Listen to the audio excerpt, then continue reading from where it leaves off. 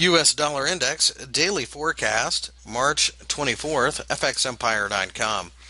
The U.S. dollar index, as you can see, did in fact try to rally during the course of the session on Monday, breaking above the 98 level. So turning back around to fall to the 97 level.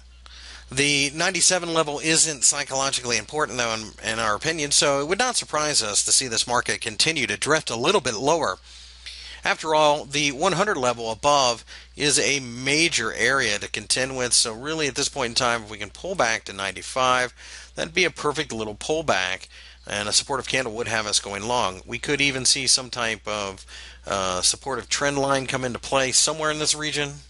So with that, we are buyers, but we need to see a little bit of support.